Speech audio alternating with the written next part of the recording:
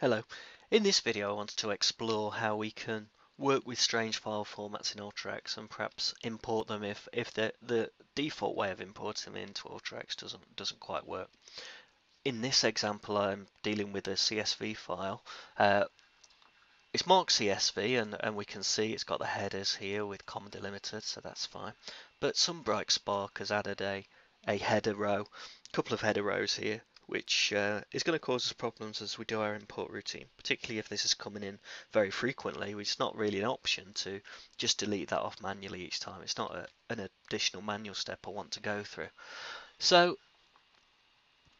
let's see what happens when I bring that in to Alteryx as it is, using the standard CSV format.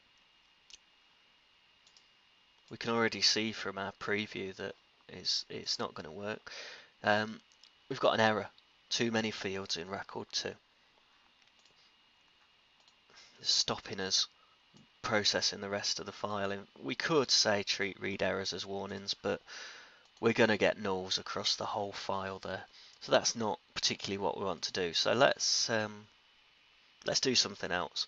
Let's change the delimiter so that we're not using a delimiter. The delimiter isn't really applicable for this file. So this is the first step in dealing with this strange format. I'm going to go to a \0 to tell Alteryx that there is no delimiter.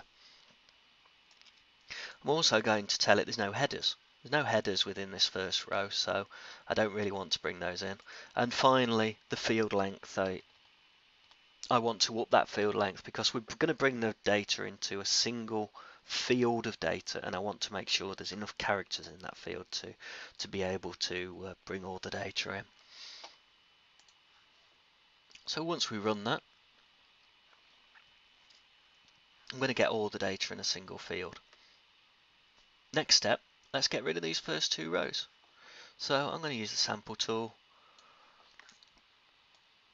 and use the function within the sample tool that says skip first n records. In this case, n equals 2. I want to skip the first 2 records. Let's rerun that. Okay, this is looking a bit better. So now we need to parse out each of those fields. I know there's 23 fields in this data set, so I can just move to the text to columns tool, split it into 23 fields, splitting the field 1, which is the default name for that one field I've brought in, and I'm going to call it split.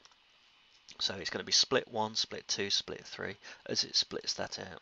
And when we run that, you can see it's created those different splits. If I scroll to the end,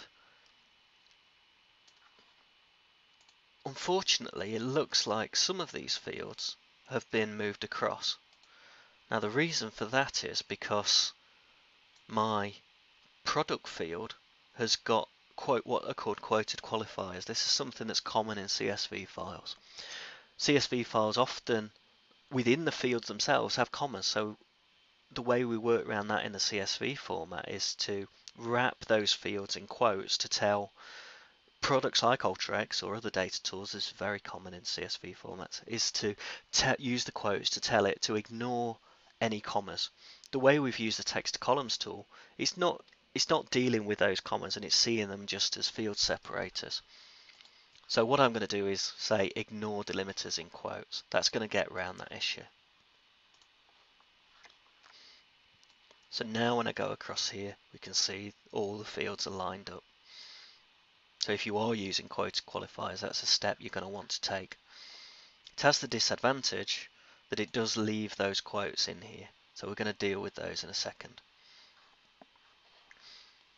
So let's first of all though split out these split fields. But first of all, I'm going to want to get rid of this first field, my full data set. That's still in there. And I'm going to do that using a select tool. Nice and simple, deselect that field. The next step I'm going to take is to use the dynamic rename, because my headers here are all within this first row. So I'm going to use the dynamic rename tool, which is a Really nice trick if you've not come across this, just to move headers up. So I'm going to use the rename mode, take field names from the first row of the data. When I do that, that's going to move them from the first row of data. Just slot them up into those field names. Perfect, we've got what we need. So the last step, if you are dealing with quoted qualifiers, is just to get rid of these, and you'll see if I just dive into here, there's two issues. First of all, there's the quotes at the beginning and end. And secondly, there's the double quotes that we actually need to turn into there's two sets of double quotes that we actually need to turn into one set of double quotes. And I'm going to do this all in one go, so across every single field in my data using the multi-field formula. So I'm going to take all types of fields, work across them all at the same time, and this is going to iterate through each of those fields, and the current field I'm working on is going to be called the current field just here. So what I can do is, first of all, let's deal with those two sets of double quotes. So in the current field, I'm going to use the replace function. So replace in the current field, two sets of double quotes. So I'm going to wrap this in single quotes.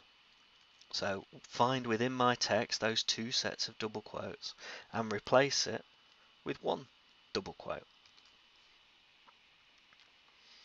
Okay. And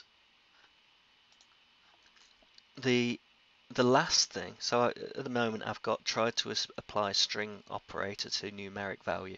So let's just do this for the string formats actually, because there's not going to be any commas in any of the formats. So I'm just going to do it for the text formats, just to get rid of that error. So for all the text formats, replace in the current field those two double quotes with only one. That's what we want to keep. And then on the result, what I'm going to do is trim the result using the trim function and remove any double quotes from the beginning or end. That's what that trim function is going to do. So kind of two operations in one function, but this is going to do exactly what I want, because when I run this, all those text fields